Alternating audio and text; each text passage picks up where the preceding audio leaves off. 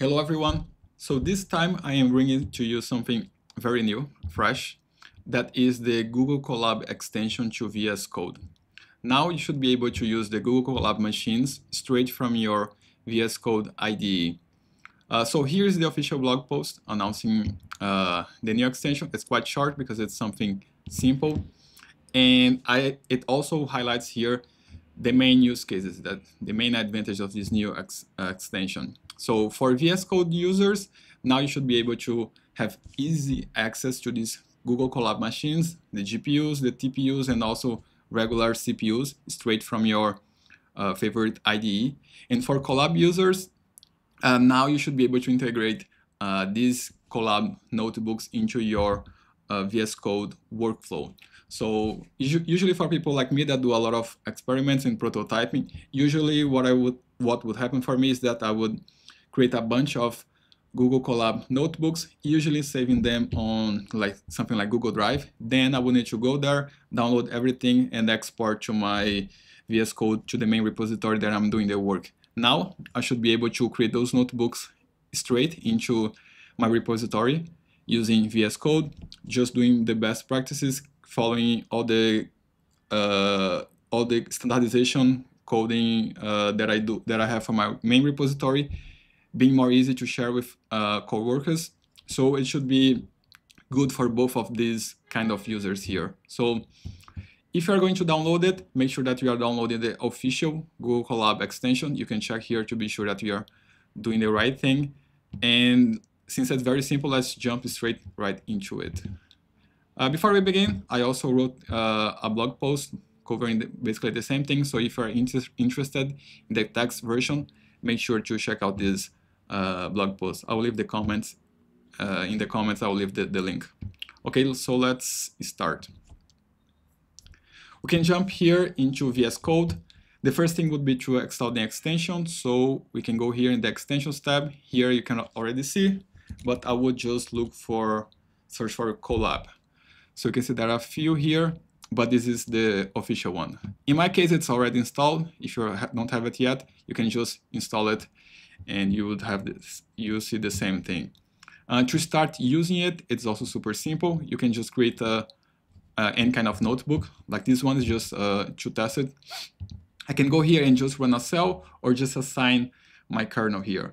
So if you click here on select kernel, that is a standard thing that you have for Python notebooks, GeoPython notebooks on VS Code. You would see the regular options, but now you can also see Colab. So if I click on Colab, I have a few options. This auto connect, it uses the recent machine that you have used. It's quite handy if you are using specific machines. If not, you can just click here on new Colab server.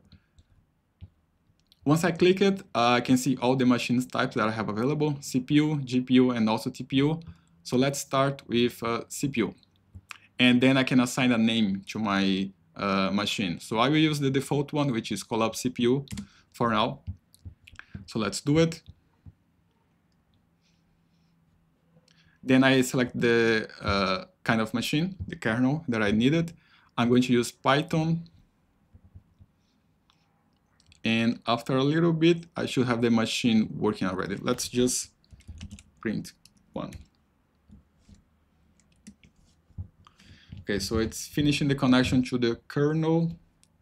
And you can see here it's working, right? Okay, so then let's use a different machine. So you can see that I have my machine here, but let's select another one. So another Colab machine. This time let's pick a GPU. Okay, GPU.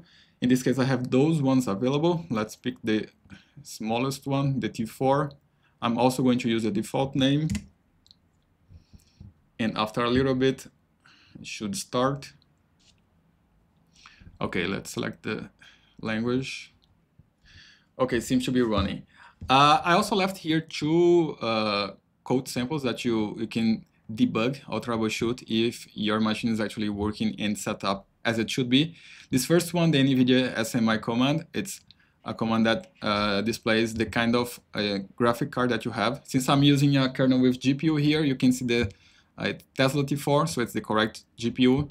You can also take a look at the environment that you are using. So if I just show the libraries that I have installed, you can see that I have a bunch of libraries here, which means that I'm using the Google Colab environment, that they already pre-install a lot of machine learning, data visualizations, and data science libraries. That is very handy. Okay, so seems to be correct. And let's try to use the last machine type, which is the TPU.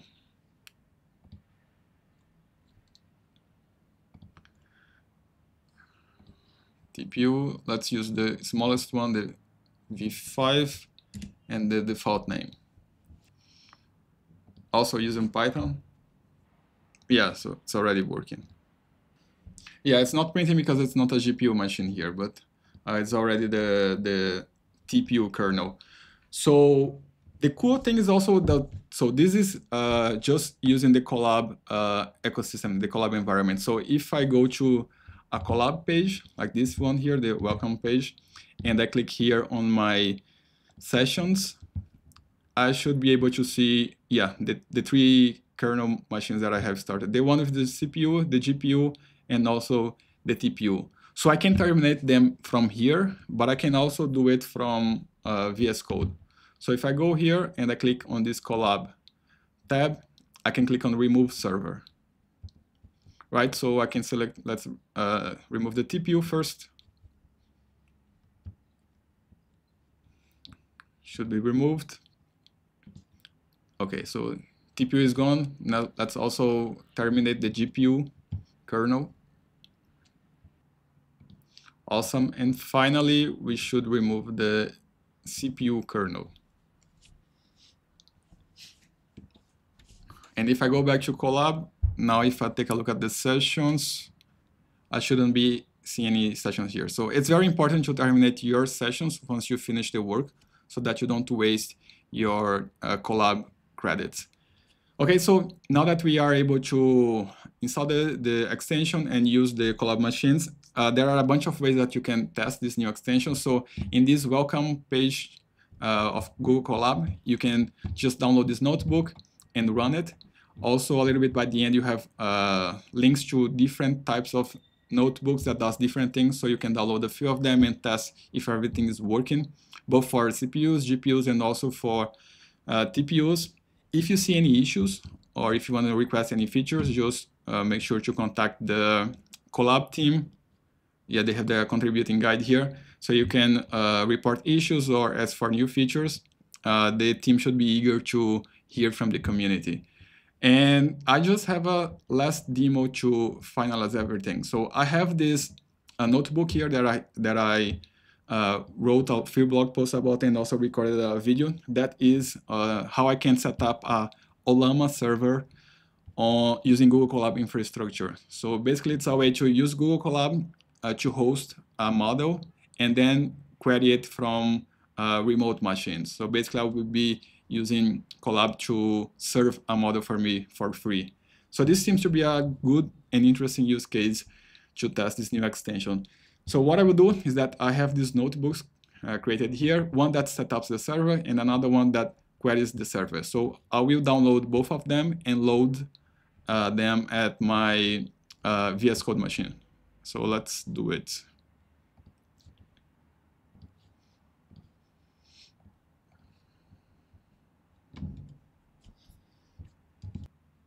All right, so I already have the notebooks here.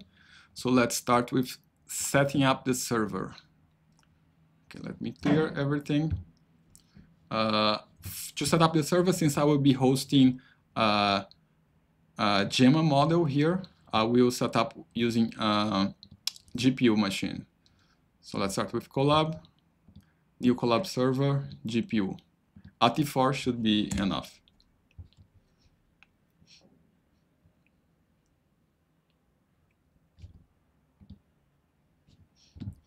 So I won't go through everything that's working here. It's quite simple. I will just leave a link as well to the video and the blog post that I explain everything here, but it's quite simple. Here's just a few cells that set up the machine, installs the required libraries, and turn on the server, the Ollama server here.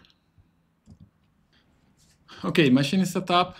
Let's keep installing everything and we can run.